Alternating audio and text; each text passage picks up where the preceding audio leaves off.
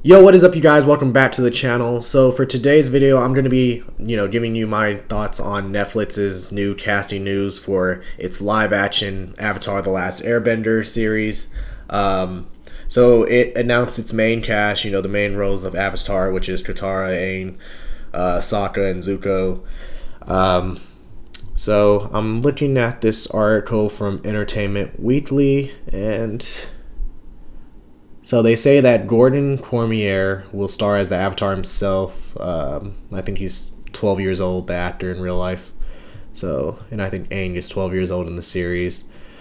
The show, which is now being showrun and executive produced by Albert Kim, Kia Wentio Tarbell, who just goes by Kia Wentio, will play Waterbender Katara, and Ian Ousley will play her brother Sokka. And now for their pursuer, Dallas Liu will play Zuko, the firebending son and crown prince of the Fire Nation, hell-bent on tracking down and capturing the Avatar. The creators of the original animated Avatar: The Last Airbender and Legend of Korra, Michael Dante DiMartino and Brian Konietzko, dropped out of the live-action adaptation, noting that they lost control of the creative direction. That's already a bad sign. This new casting now comes with a lengthy note from Kim, who expresses his passion for the property and getting hooked on it through his daughter. So yeah, you better not fuck this up then. Director M. Night Shyamalan previously developed a live-action Avatar movie, The Last Airbender, which got dogged by fans, as it should have, for many reasons, one of which was the lack of authentic casting, along with not following the fucking source material, which is so fucking easy. Or at least most of the fucking source material. Like, come on, man. This Netflix series seems to be a clear course correct in that regard. I also knew what I didn't want to do. I didn't want to change things for the sake of change. Kim continued, I didn't want to modernize the story or twist it to fit current trends. Thank God. I hate when people do that. I mean, it's good sometimes, but most times when people try it, it always fails. Aang is not going to be a gritty anti-hero. Katara is not going to get curtain bangs. I was briefly tempted to give Sokka a TikTok account, though. Think of the possibilities. The fuck? He must be joking. He further teased that the show will be expanding and growing the world and offering end quote surprises for existing fans and those new to the tale. Okay. So I guess what he's saying is that there's going to be more to the story, and to the world of Avatar that they're in. Don't know how I feel about that. That might be good, but there's that thing, man, where people just you stay on the path of the source material, and when people go off of it, it either benefits them or it completely fucks everything up. So we'll see how that goes for them. Let's see. Cormier's Aang is described as a fearless and fun-loving 12-year-old who just happens to be the Avatar, master of all four elements and the keeper of balance and peace in the world. An airbending prodigy, Aang is a reluctant hero struggling to deal with the burden of his duties while still holding on to his adventurous and playful nature. He definitely sounds like the Aang fans are familiar with. I agree. Katara, meanwhile, is the determined and hopeful waterbender, the last in her small village. Though only 14, she's already endured great personal tragedy, which has held her back from rising to her true potential, though it's never dimmed her warm and caring spirit. Further character summaries peg 16-year-old Sokka as sardonic and resourceful, outwardly confident, even brash. So at least the characters they have right in this. As for Zuko, he's currently roaming the world in exile, as is on par with the original. He's on an obsessive quest to capture the Avatar because he believes that is the only way to reclaim his life and live up to the demands of his cruel and controlling father, the Fire Lord Ozai. Dan Lin, Lindsay Liberator, and Michael Goy executive produce Avatar: The Last Airbender, while Roseanne Liang co-executive produces. Directors on the series include Michael Goy, Roseanne Liang, and Jabbar Rezani.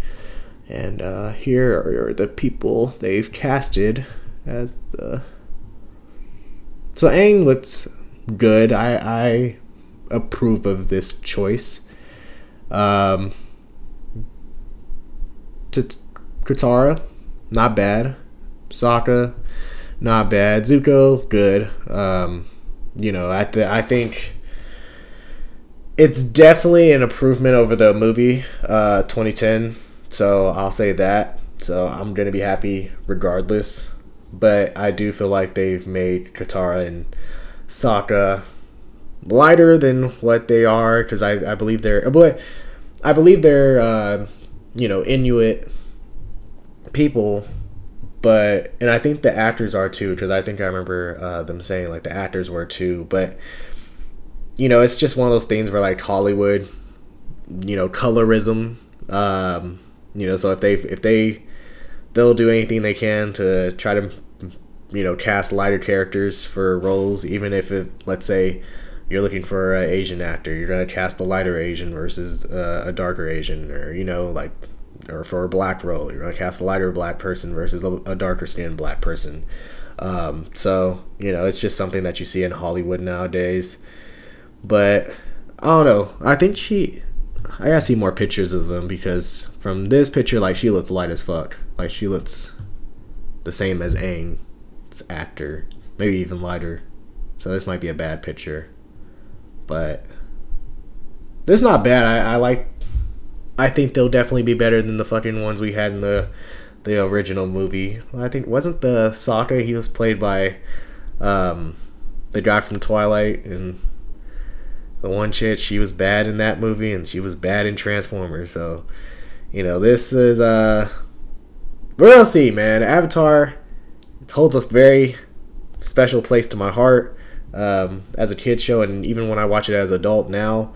So, you know, I hope they don't fuck it up.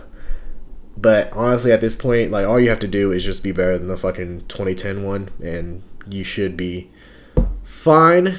I mean, that's not really a high bar to take, you know, to pass with that one. But we'll see. I actually wrote down, I had 3 keys for making Avatar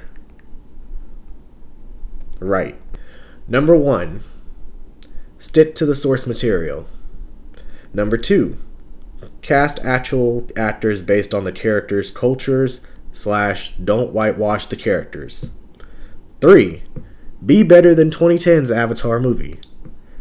4, to avoid 3, refer to steps 1 and 2. So that's literally, follow these steps, and that's all they have to do. Like, they follow those, then this movie will go by, or this series will be just fine. And I do like the fact that it's a series instead of a movie, because I feel like, you know, M. Night Shyamalan, even though he did fuck it up, it's kind of hard to put everything that happened in Avatar Season 1 and, you know, condense it all into a movie. So I think having that show will give it more of that process and that freedom for the directors to actually, you know, plan these things out and actually have these stories, you know, that take place in the show. Because, you know, so in Avatar, like, there's always these quests, and there's this main journey, you know, through each season, but at the same time, you always have these side quests that are very important for character development, whether it's one character, whether it's for all the characters. So I think with this series, hopefully it explores that, and maybe even more. Like it said, it wants to explore further into the world of Avatar. So we'll see, man. I'm curious. I'm definitely gonna check it out. You know, for y'all's sake, I'll definitely give it a review and my thoughts. The only thing I'm skeptical right now is just because the original creators left, and those guys were, you know, important throughout. Like, they were important for Avatar. Like, they made Avatar, they made Legend of Korra. So I don't really see.